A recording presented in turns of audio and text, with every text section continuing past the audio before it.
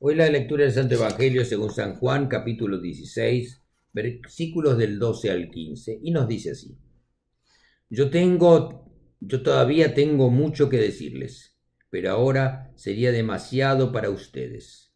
Cuando venga el Espíritu de la verdad, los guiará a toda la verdad. El Espíritu no hablará por su propia cuenta, sino que dirá solo lo que oiga y les anunciará lo que va a suceder después. Él recibirá de mí lo que les diga, y así me honrará. Todo lo que tiene el Padre es mío. Por esta razón, Él recibirá de mí todo lo que les diga. Esta es la palabra de Dios. Hoy celebramos el Día de la Santísima Trinidad. En este día finaliza el tiempo pascual. Y quiero reflexionar brevemente con ustedes acerca de la Santísima Trinidad, de ese misterio que supera todo nuestro conocimiento y entendimiento.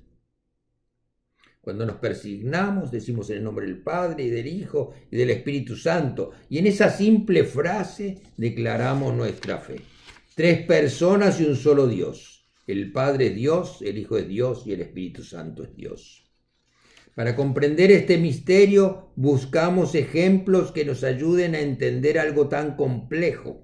San Patricio, patrono de Irlanda, comparaba la Trinidad con un trébol. Normalmente el trébol tiene 3 hojas. Cada una de las hojitas es parte integral del trébol. Nosotros no podemos quitar una parte porque dejaría de estar entero. Ya no sería un trébol. A todos nos resulta muy difícil este misterio.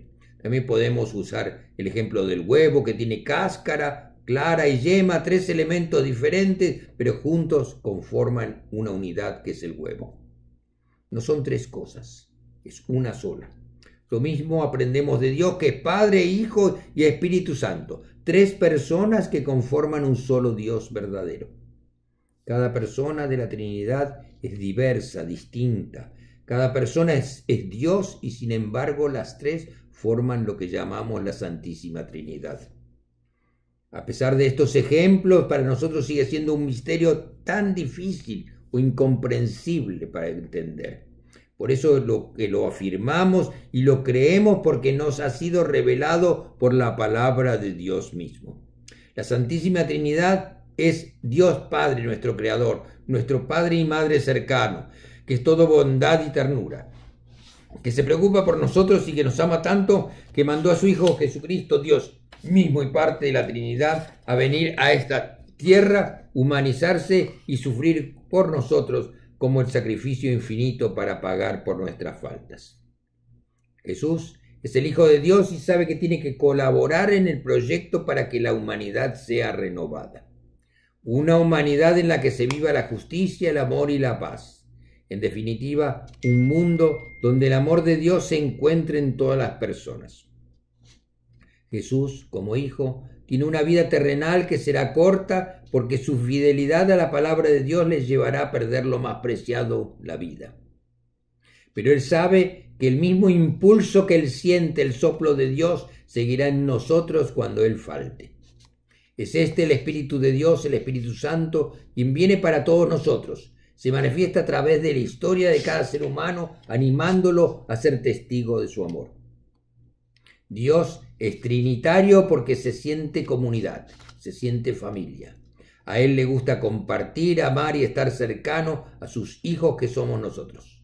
La Santísima Trinidad es el misterio del amor de Dios, del amor más puro y más hermoso del universo. Más aún, es la revelación de un Dios que es amor en persona. Sepamos que la Trinidad de Dios se basa en el amor, la fortaleza y la fe, y estará siempre con nosotros. Que cada vez que nos persignemos y digamos en el nombre del Padre, del Hijo y del Espíritu Santo, nos acordemos de que Dios es amor y que nos ama infinitamente. Demos gracias por ese amor y vivamos llenos de confianza, de alegría y de felicidad al saber que somos sus hijos amados, su preciosa creación. Y al saber que recibimos de Dios ese su amor infinito, compartamos con los demás ese amor de Dios que está en nosotros. Que Dios los bendiga ahora y siempre. Que la bendición que viene del cielo descienda sobre todos nosotros y permanezca siempre con nosotros. Amén.